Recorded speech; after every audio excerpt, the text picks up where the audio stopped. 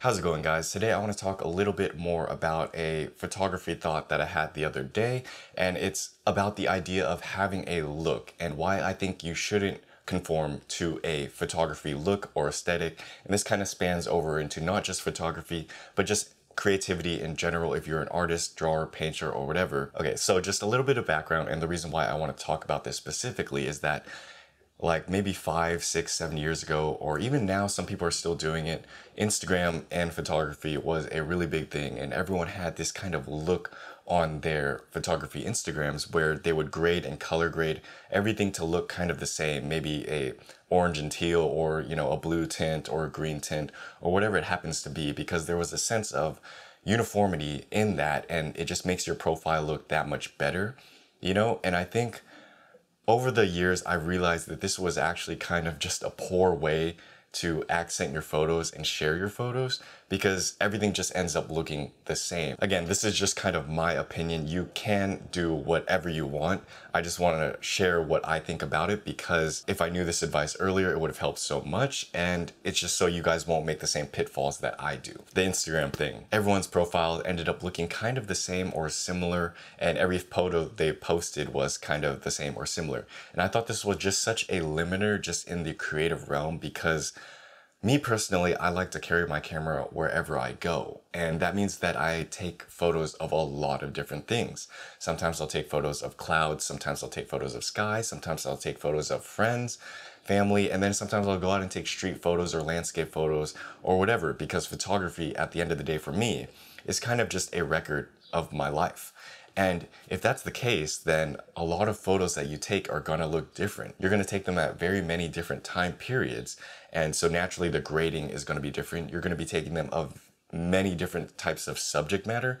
So naturally your photos are gonna look different because of that. And it's just too hard to try and only edit every photo to look the same, or only post one specific type of photo, because it limits you creatively for the type of photos you can share, and also just the type of photos you'll start to take, because then I'll just be going out and taking photos like, does this look good on my Instagram, or does this fit into what my look is, my style is, and then I might not take good photos which would otherwise be good photos, because I'm thinking about ascribing my photography to a specific look.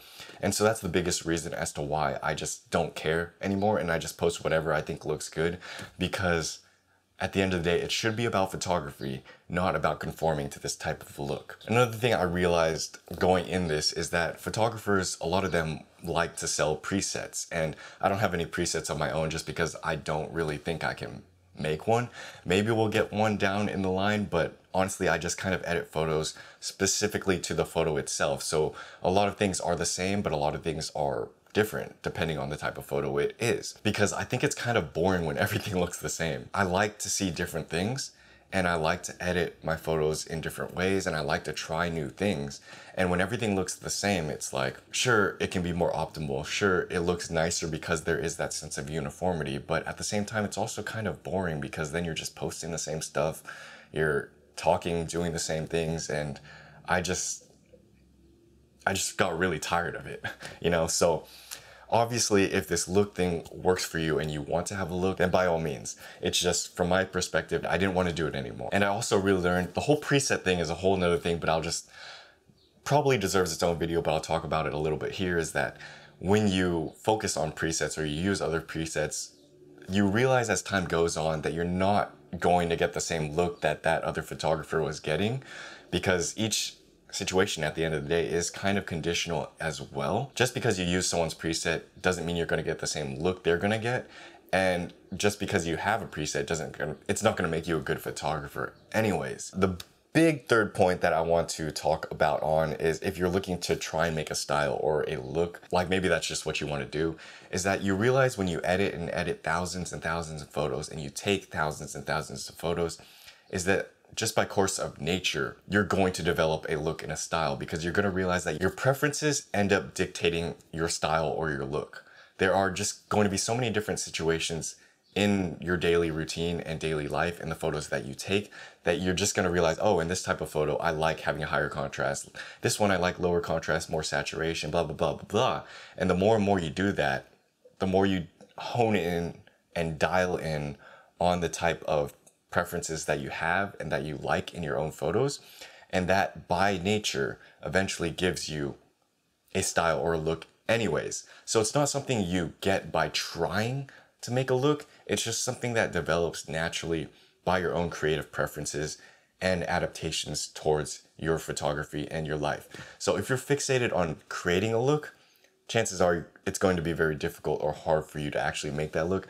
If you want a look, this is just my recommendation. Again, I would just take thousands of photos, edit thousands of photos, and you'll figure that out by course of nature. Before, I used to think it was kind of weird because I was just trying a bunch of different stuff, doing a bunch of different things, and it's like, man, it all kind of looks different, and I don't really know what to do with this. I don't really know what to do with this.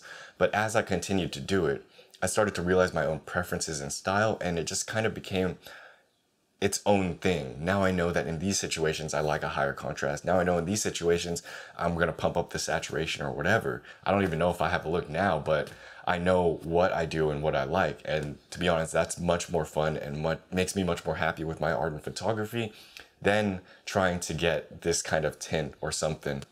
Again, this video was kind of just a bunch of thoughts I had on my mind I wanted to express, and hopefully if you guys have any thoughts around this idea, please share them in the comments below. I think they can help out a lot of other people who might be dealing or thinking about this stuff in photography or creativity, and hopefully this was an enjoyable video for you. If you liked it, please like it down below, subscribe below, and then yeah, we'll get back with some more other videos. So